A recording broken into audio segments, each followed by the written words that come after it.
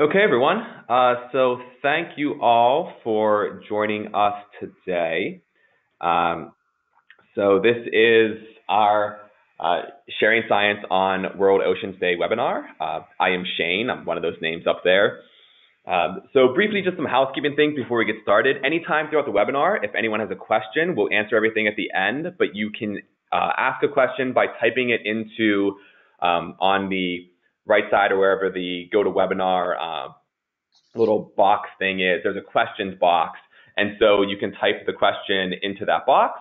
We'll be tracking questions throughout, and then we'll answer summers, whatever we can get to during the webinar, and then extra ones we can follow up later. We'll send you a follow-up email afterwards with a link to the recording of the webinar, and then some relevant links that our presenters are going to be talking about today.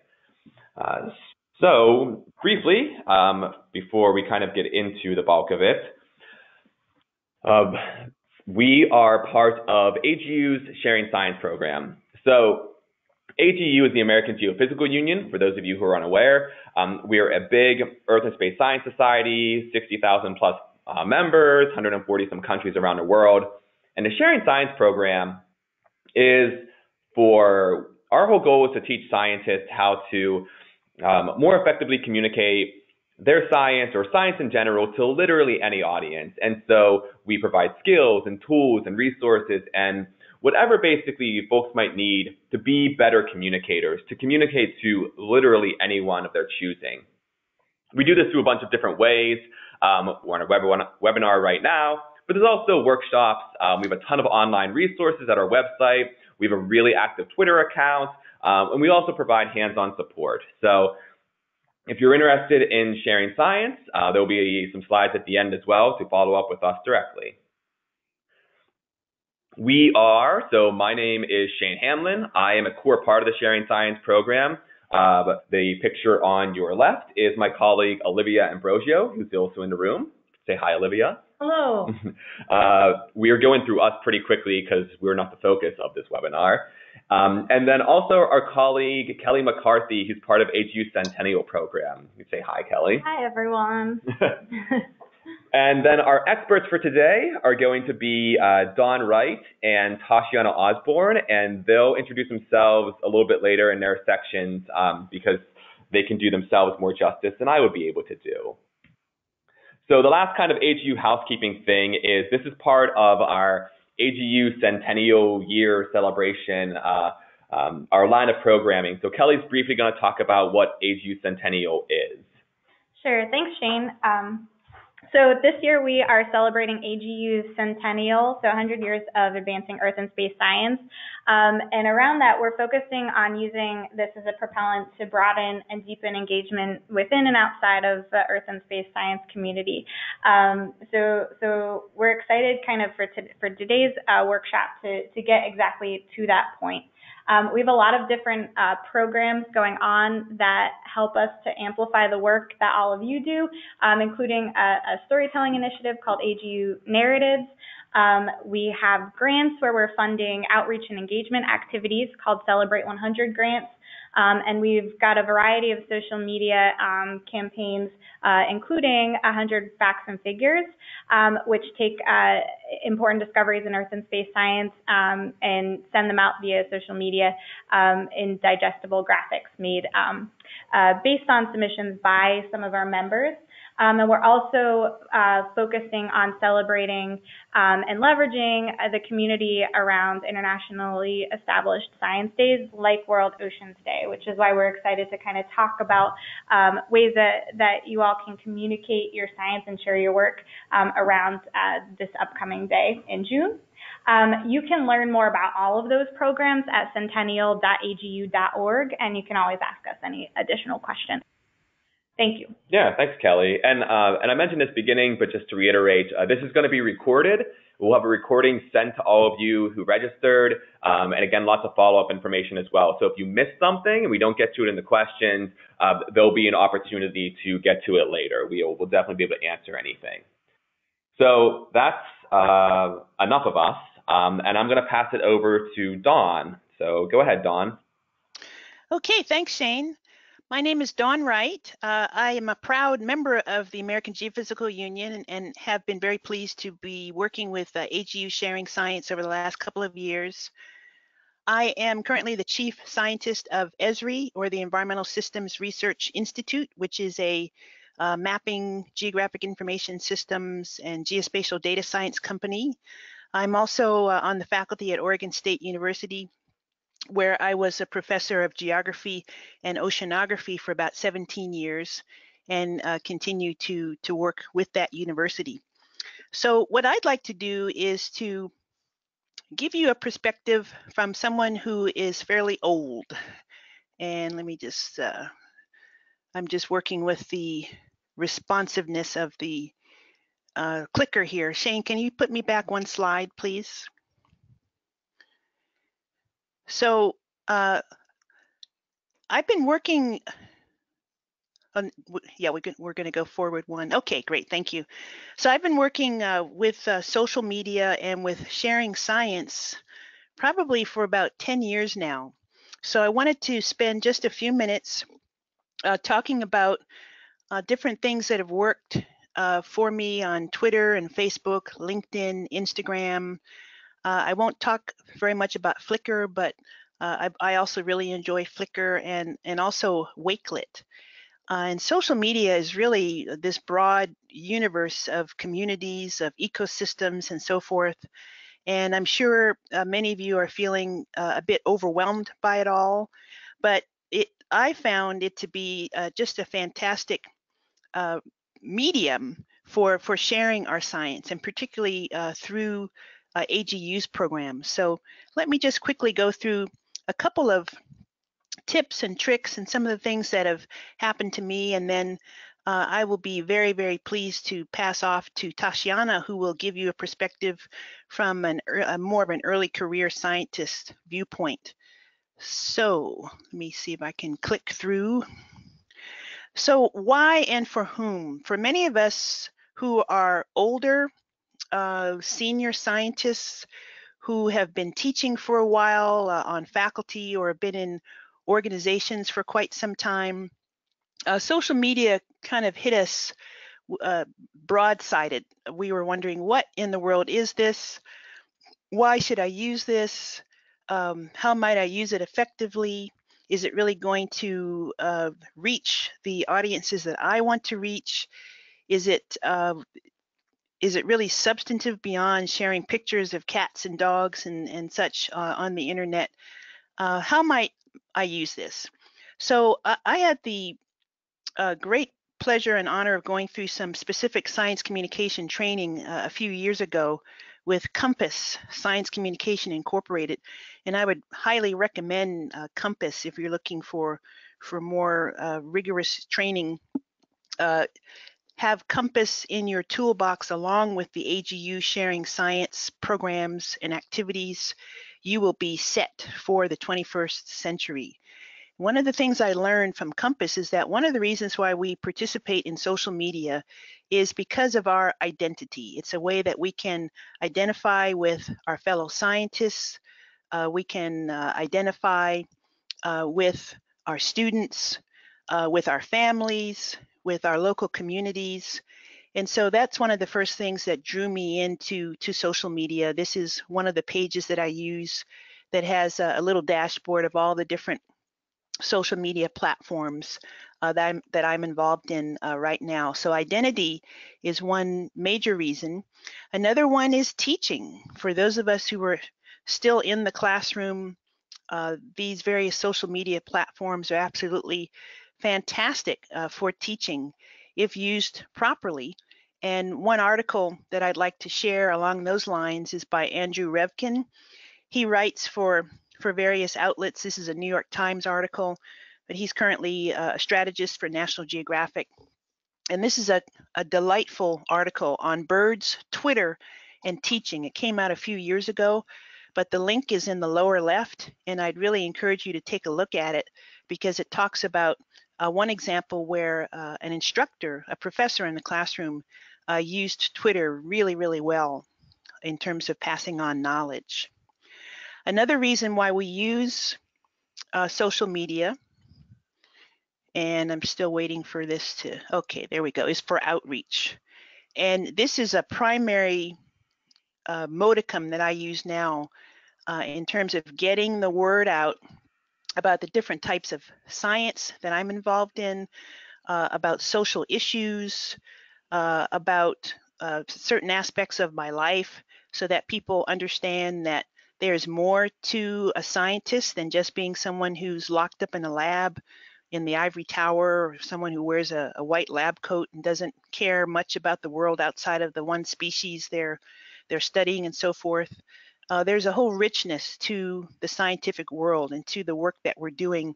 And this is a poster that was presented at AGU a while back that talks about participation in social media as academic service. We do research, we do teaching, but the service component of our lives, I hope for most of us now, is about sharing our science. And this was also presented at AGU as a story map, which we can talk about a little later, but a story map is a wonderful medium for sharing our science, particularly if we are using maps and other types of geospatial data. One of the things that I really like about these types of maps or these ways of sharing is that we can share the URL to that map or to that story very easily on social media. And here I'm using a shortened URL to share it out so that people can understand what it is and get to it.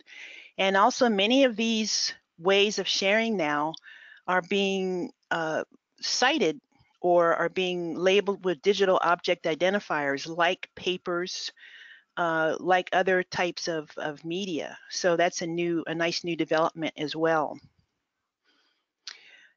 In terms of storytelling, it really is, you'll hear a lot about storytelling from the AGU Sharing Sciences team.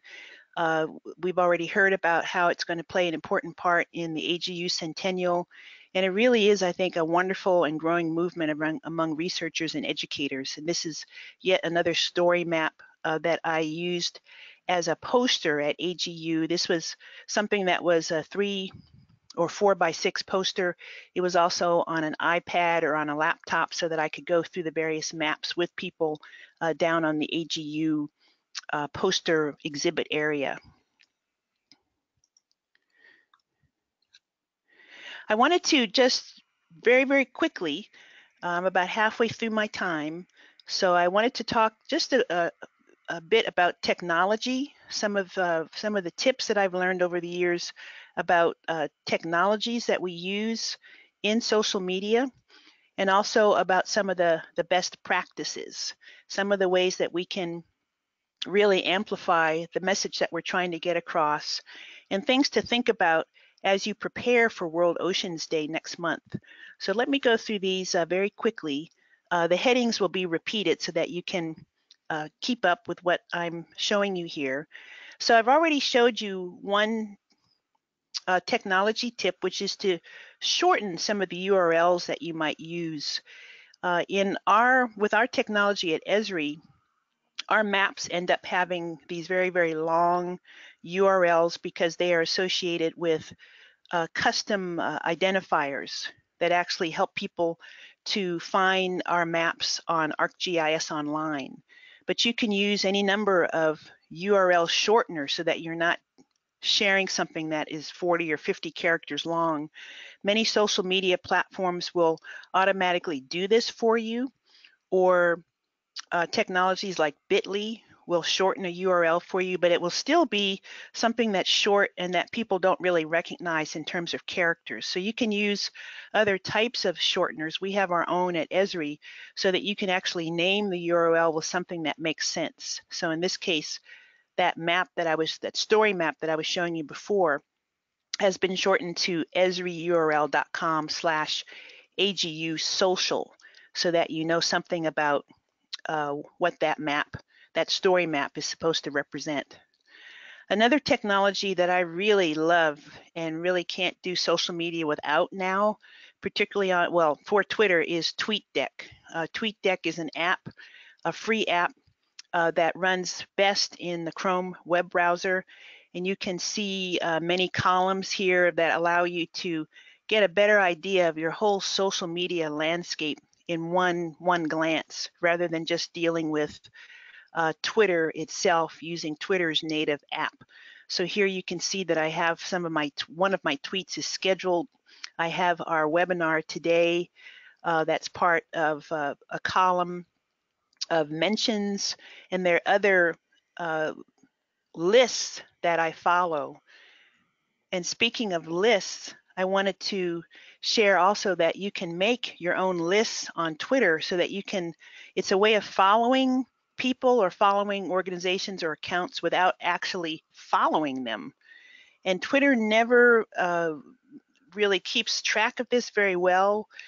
You may follow certain people by clicking follow on their Twitter homepage, but you can also follow them a different way by putting their account in a list that Twitter will maintain for you.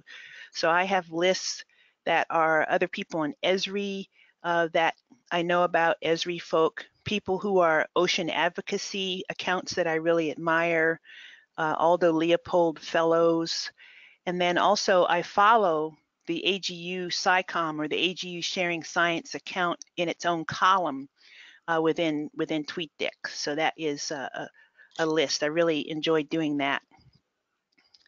Another bit of technology that we all know is hashtags. We can get kind of carried away with hashtags, and it's a good idea to practice with them so that you know, so that you're not overwhelming your social media message with all of these hashtags. You see it quite a bit in Instagram. So this is an Instagram example on the left, which they're showing two very nice simple hashtags here. And then on the right is one of my favorite people, Circe Verba, that I follow on Instagram because she does a lot with Lego minifigs like I do. And she has a whole bunch of hashtags here, and that works very well in Instagram.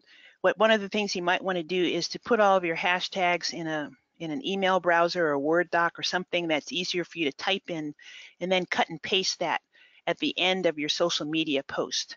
And that really helps, especially if you're dealing with that with hashtags typing on a phone. Another thing that you can do is you can elevate an article or a blog. At Esri, we use Elevate, which is part of LinkedIn, and it will give you several posts that you can then reshare, and it actually shares that post out to an even broader universe of people. And when you elevate something like that, or even if you retweet something, it's really good to put your own perspective in there. Don't just share it without any context. It's really good to add that context. And these tools, these technologies also sometimes will have this where you can share according to the best time of day for your particular network. So it does that really well. You can switch between media. So oftentimes I like to take something that I found in Instagram and post it onto Twitter or onto Facebook.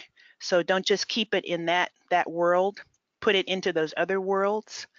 Oftentimes colleagues will write with something that they would like for you to post on social media, and you can do that, but you're more likely to do it if they've actually written out what the tweet is. So like a ready-made tweet. In this case, a colleague was writing about the recent IPBES global assessment that we're all hearing about, which has the horrible news that we're likely going to lose 1 million species. They're at the risk of extinction because of human activities. He actually put together a tweet here, a guidance, so that we can actually retweet or send our own tweet to send this very important message out. So ready-made tweets are also really important. As you can see from my heading here, I'm now moving from technology to best practice. And some of the things that I've learned, again, in terms of email, people will send you some wonderful things via email. And I always try to make a practice of that now, to tweet that out or send it out into Facebook or other media so that it has a better chance of being picked up. Another best practice is dealing with imagery. So it's really good to send words. It's even better to send words along with a picture. A picture is worth 280 characters. This is a picture of a cover of a book that's coming out very soon. And the image almost speaks for itself. In fact, when we put this out as a tweet or as a posting on Instagram, we just said, this book coming to a bookstore near you. And we got so much response because of the compelling cover. And people really like that. Another way to do well with an image is that you can put all the information in the image, almost to the point where you don't really need to add very much text. This is an image about an upcoming meeting, Canadian Oceans Forum. It's got the date, it's got the location, and you can also put a web address within an image as well and send that out. This is a very nice series of pictures that came from a website. So oftentimes it's good to do screen snapshots or to capture the thing that you'd like to tweet about. So if you want to tweet about a website, capture some imagery from the website or from a report. This is from a National Academy of Sciences report, and it's such a compelling image about the different ways that we observe the ocean that it almost speaks for itself. Another good practice is to know your audience, because oftentimes what is appropriate for Twitter may not be appropriate for Facebook or Instagram. Especially these days, many things have a political tinge to them. So this is something that I put out on Twitter, but I only put it out on Twitter because my Twitter followers are more politically active. They're in a more, they seem to like things that are somewhat controversial. So this is an article that says the Trump administration's policies are fueling the extinction crisis. So that went over well on Twitter. It would not go over well on LinkedIn, I don't think. Wash, rinse, repeat. It's okay to tweet something repeatedly, daily, weekly, monthly, so that you can get the word out about something, such as what AGU Sharing Science and AGU did for our webinar today. And finally, one of the most enjoyable things for me on social media is live tweeting.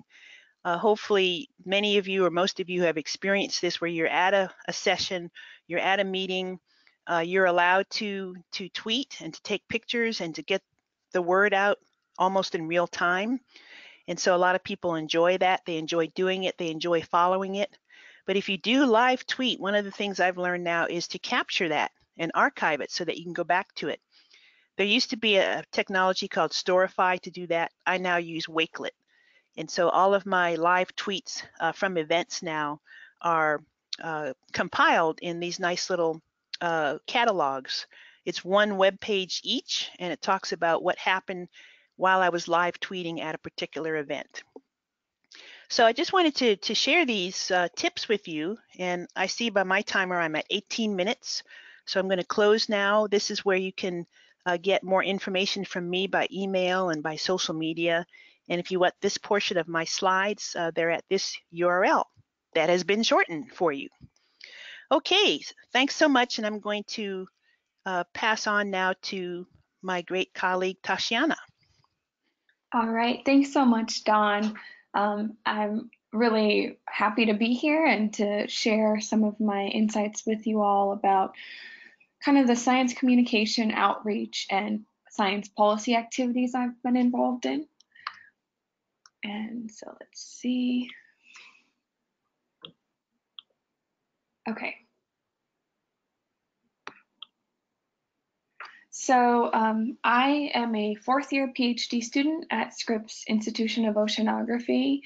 And so I'm early on in the kind of research training and professional side of things. And so I wanted to share that perspective with you all.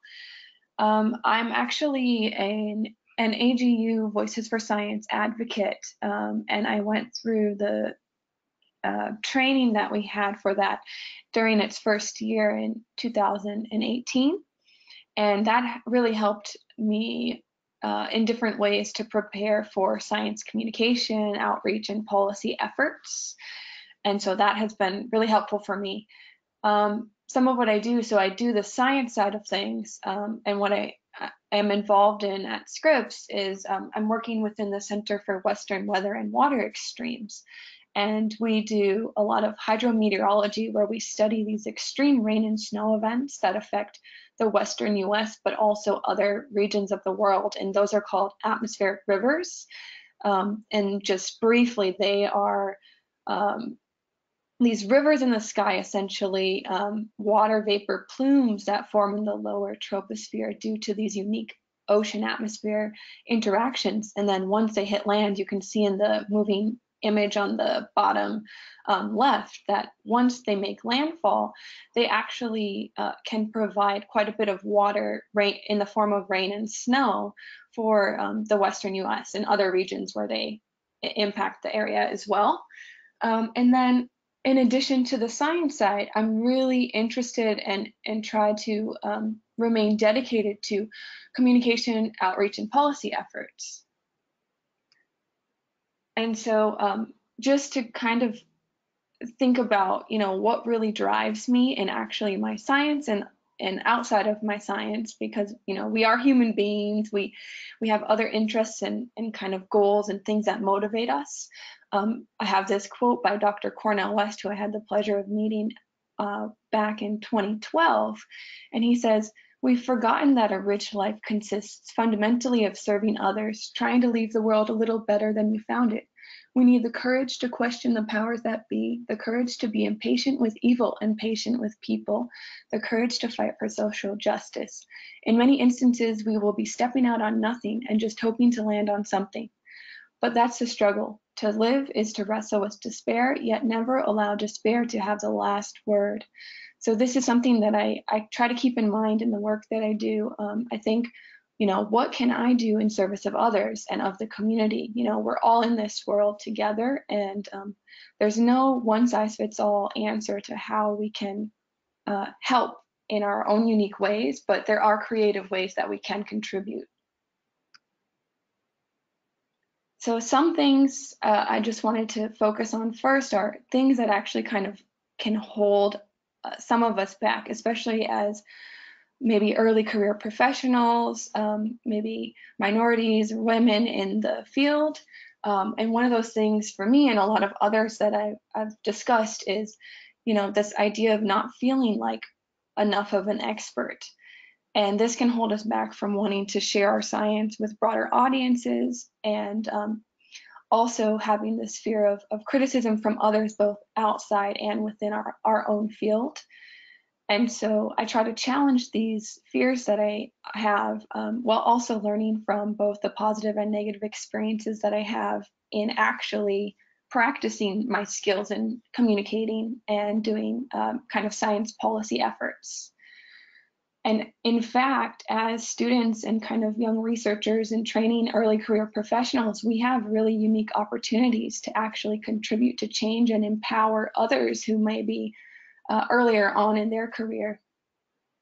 So the mindset that I go into these situations with is more that I share what I've learned and what's important to me so far through my experiences, and just thinking about that it's a journey and we're in this together. So there's always something to learn. There's always something to take from experiences, whether they're positive or negative.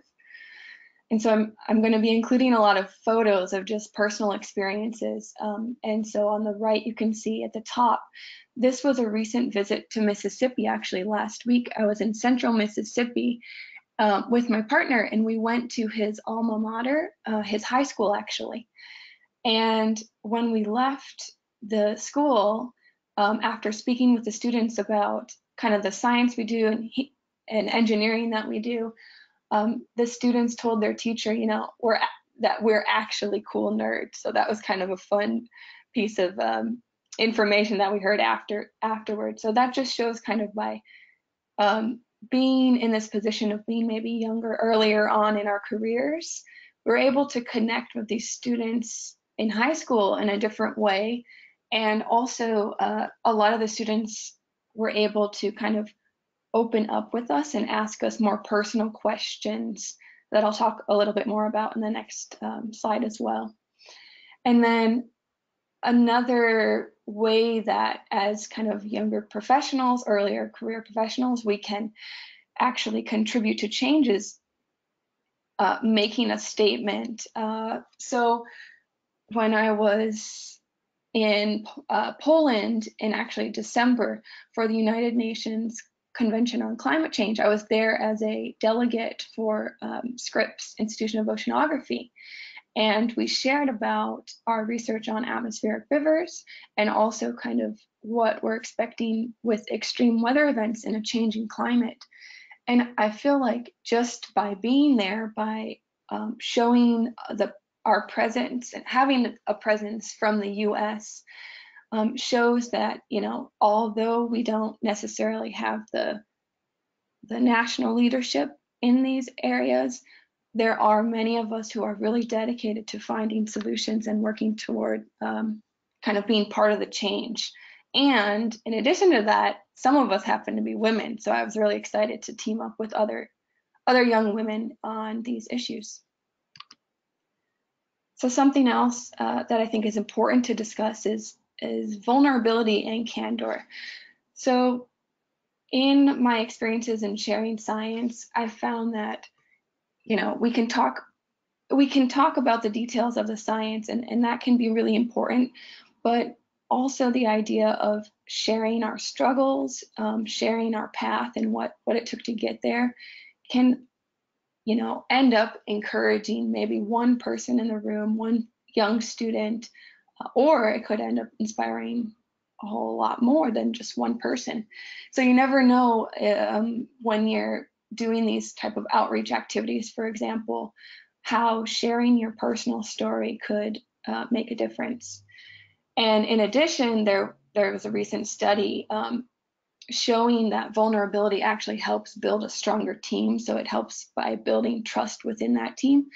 So when you're doing these types of maybe outreach or communication activities, I'd really challenge you to try opening up more for somewhat of a more personal discussion and allowing for questions that are similar to some of the ones I recently had when I was in Mississippi, like how do you choose which people you surround yourself by, and how did you pay for school?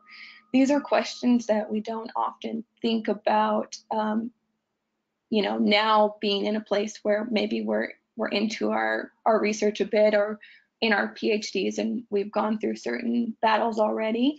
But these are the things that sometimes can help inspire. And okay, so, oops, I think the slides kind of went back a bit. Okay, thank you.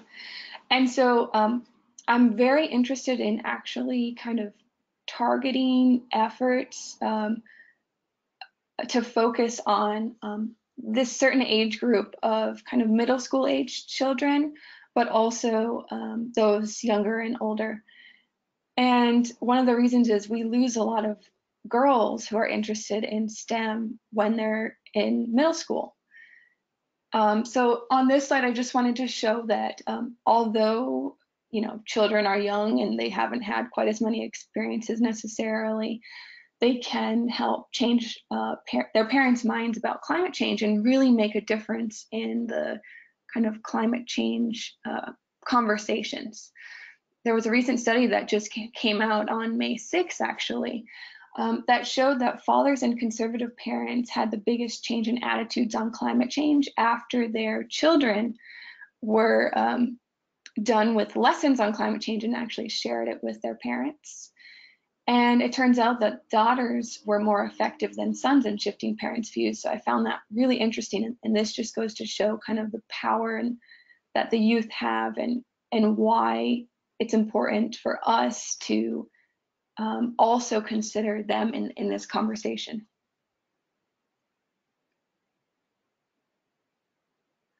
So now I'll be sharing some kind of lessons that I've learned through my experiences.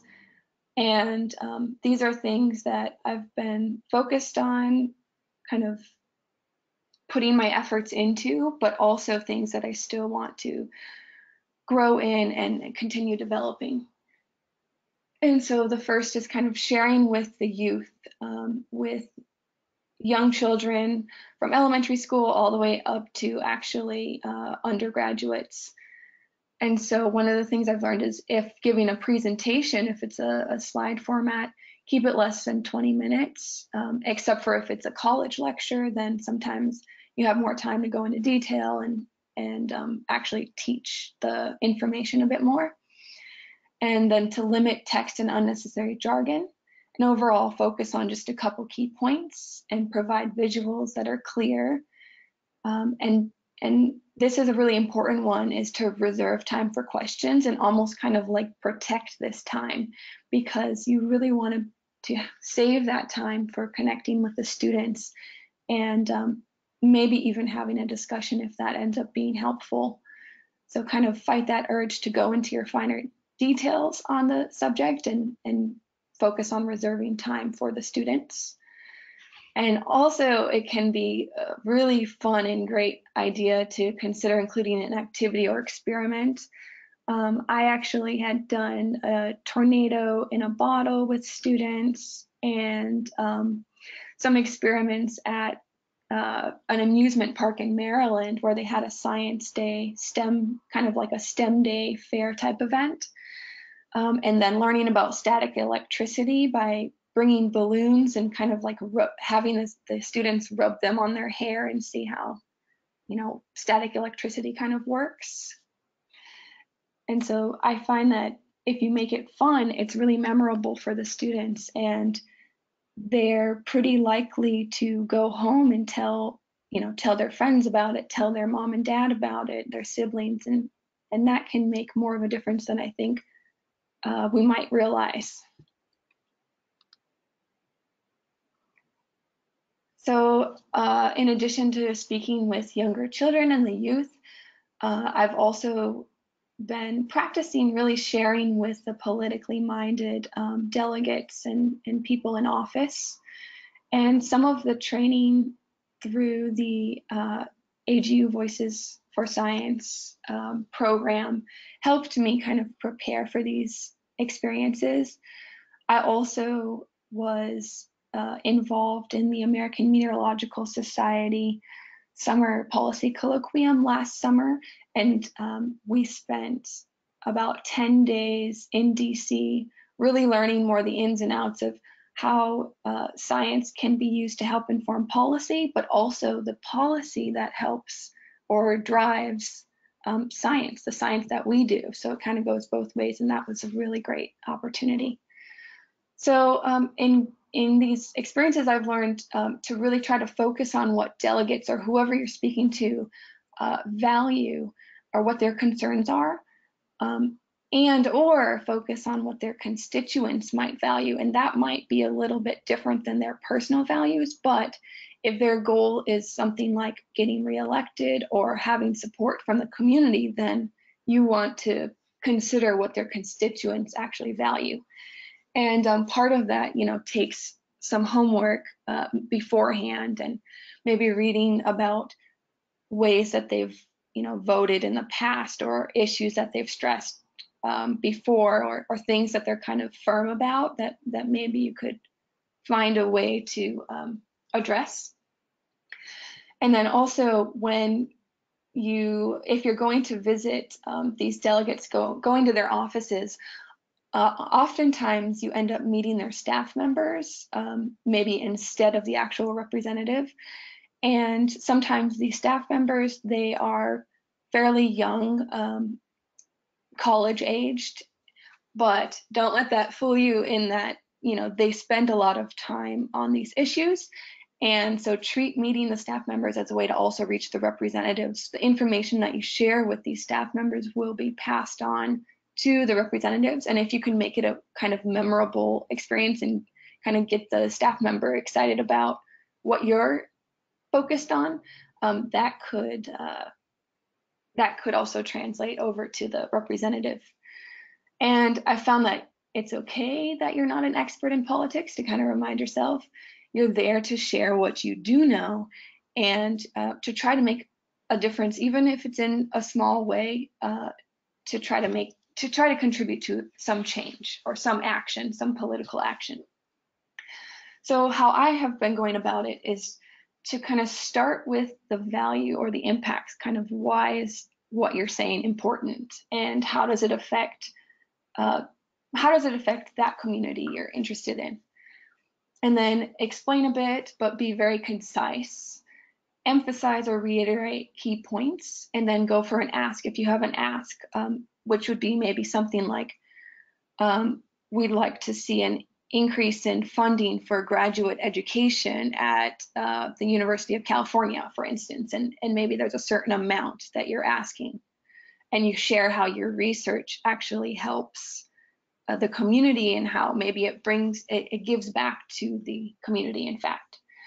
And so I recommend to have kind of a 2-minute version of this kind of elevator pitch, and then a little bit of a longer one, a few minutes. And you can always elaborate if needed, but don't get stuck on the finer details, because they're very busy people, and it's important to kind of get your key points across. And you can always leave visuals or a summary sheet that can be passed on to the representative, or something fun that they could even give to their grandchildren. I've noticed that can be helpful as well. And then on the day-to-day, also just don't underestimate the actual power that you can have by speaking with people in your community, on an airplane ride, a Lyft ride, or throughout your neighborhood. So for World Oceans Day, I have some ideas on how you could get involved and how you can share your scientific and creative voice on some of these issues and on ocean and climate action. I think all of us, our voice matters, and it's important that we connect with others about it. The people in your community, they are voters, the children, they are future voters, and they also can help bring some of these issues to adults. And so these are just some ways that maybe you could think about getting involved, organizing or participating in an event where you write to or visit policymakers, a beach cleanup.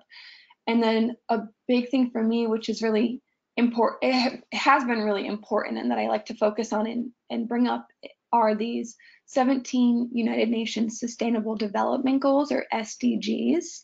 And they're kind of goals that would help transform our world and make it a better place. So things like working towards no poverty, zero hunger, some social justice issues, equality for all. And also, if you see number 13 is climate action, 14 is life below water, 15, life on land.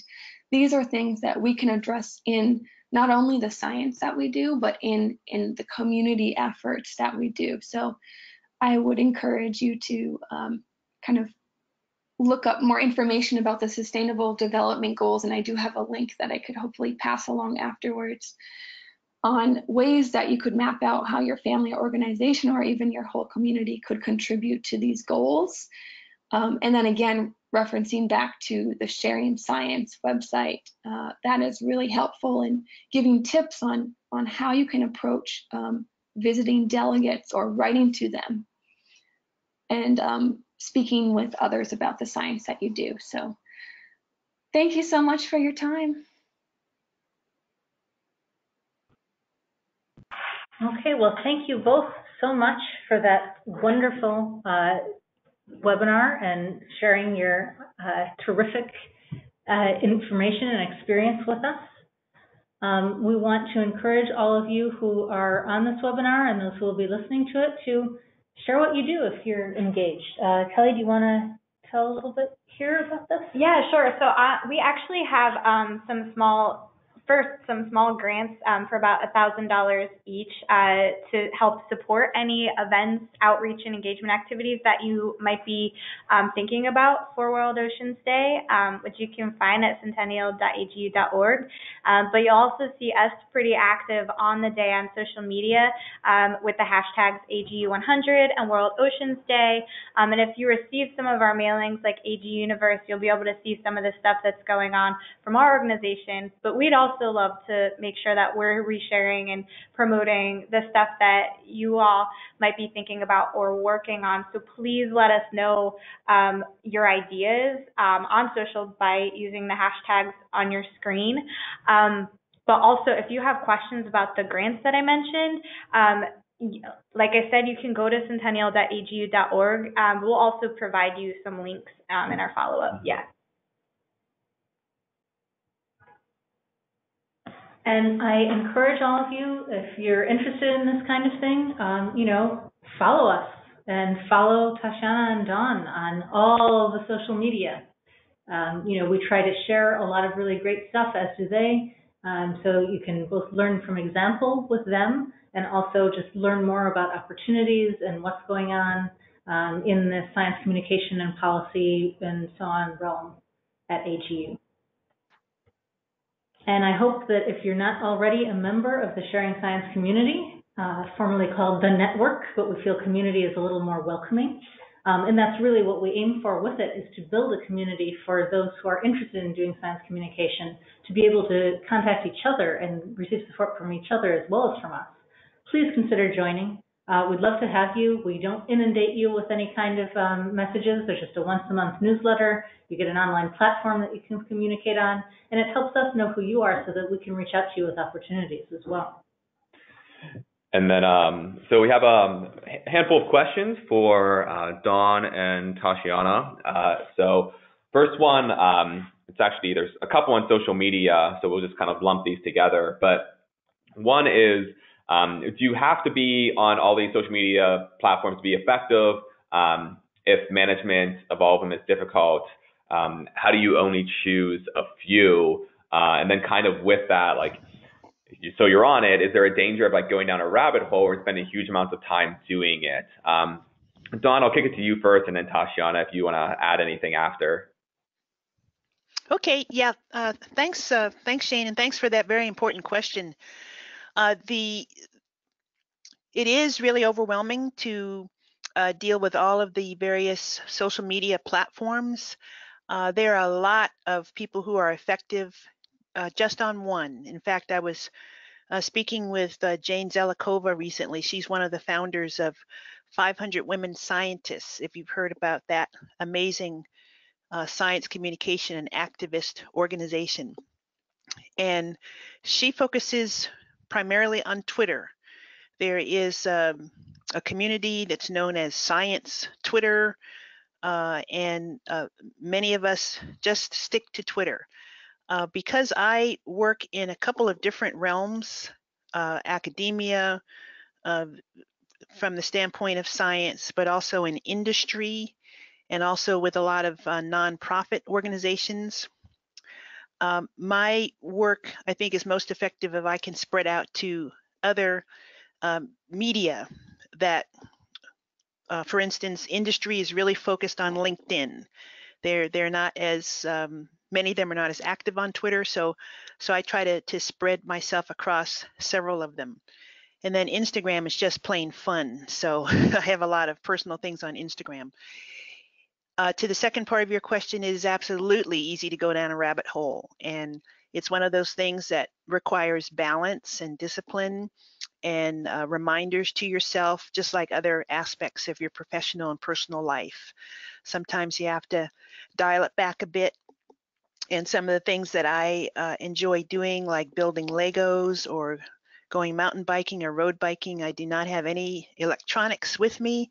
I completely disconnect and just let the social media and the other parts of the world go. So it is all in balance. Thanks. And I guess just quickly to add to that, again, about the balance and being kind of early on in the research side of things and in my career, I also think about, I still am really focused on establishing myself as a scientist in other ways.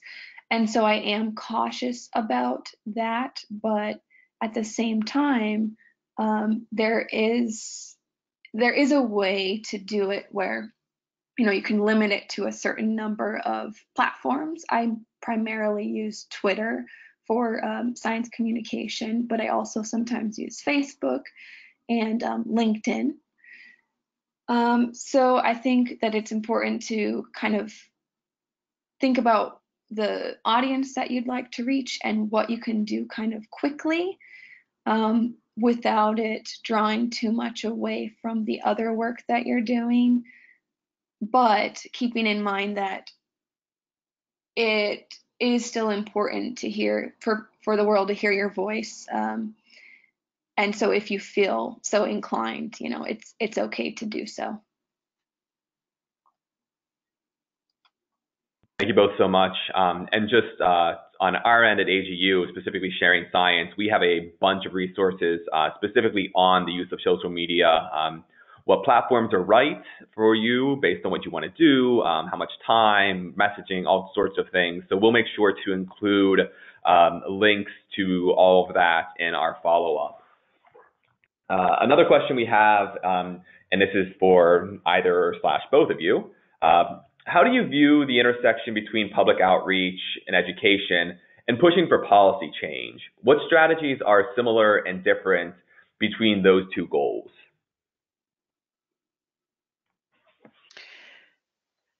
So I guess I'll jump in really quickly and then pass on to Tashiana again. So the education and public policy, so it's really nice that you've got a perspective from me who's been around for a while, and Tashiana, who is just beginning her career. And I think for both ends of the spectrum, the education and the policy is absolutely critical now. I hope that as many of us as possible will feel comfortable and empowered to participate in both realms. And this is where AGU Sharing Science and other programs are so very, very valuable, because they already provide wonderful guidance for you to help you get jump-started into both of those realms. One of the things with policy, though, is I think many of us operate from the standpoint of informing policymakers and providing very useful information, especially to staff. I noticed that in one of Tashiana's slides. Great point to work with the staff of Congress people and senators, because that's where the rubber meets the road. But in doing that, not to actually create policy, which is out of the realm of science. We are not policymakers, but we want to inform policymakers. And then there is the trend now of more scientists who are running for public office. That's another angle on this as well. And I think for our science colleagues who are doing that, that is also a wonderful development. Yeah, and I think also the way when I'm kind of doing education type efforts versus public policy, there are quite a bit of similarities in my approach, surprisingly, or maybe not surprisingly, but the idea kind of focusing on my key points, they end up being maybe tailored a little bit for each audience.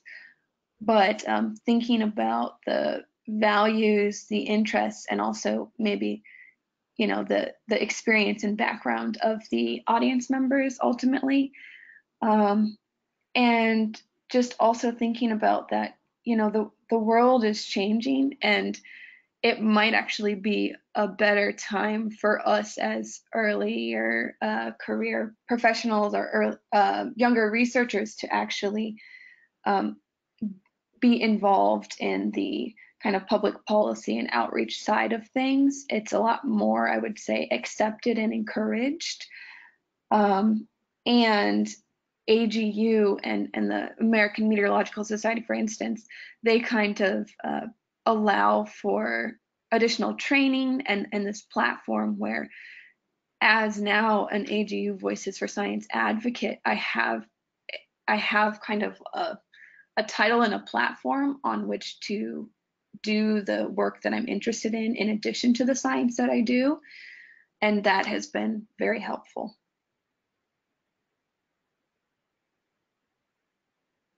Thank you both so much. We have time for probably like one more question. And so this is maybe a little bit more general one, and maybe one we should have started with. But not everyone listening or not everyone out there who is doing research is also doing communication, outreach, policy work, but maybe they want to. So I guess from each of you, do you have kind of one nugget of advice on for someone who's never done anything and might be hesitant or overwhelmed, whatever it might be? Like, what's the best way, or how, I guess, maybe did you start, and any suggestions there? Well, I think for me, it started with an event like World Oceans Day. So Tashiana's tips for participation in World Oceans Day specifically, I think, are fantastic for someone who's never done anything in communication, science communication. For me, it started with GIS Day, which still is an international event. And I went and talked to fifth graders as a doctoral student. And that opened up an entire world to me. And once I survived talking to fifth graders, I think I was set for just about any audience. So I think it's important just to get started with one event or one issue and then go from there. Yeah, and I think just going back to thinking about it maybe a little bit differently, instead of, I need to share this really complicated science or this information. It's more for me thinking about, I want to share something that I've been learning. And when I think of it that way, it's a lot less intimidating, and it allows also for room for growth. So I can kind of learn from that experience afterwards.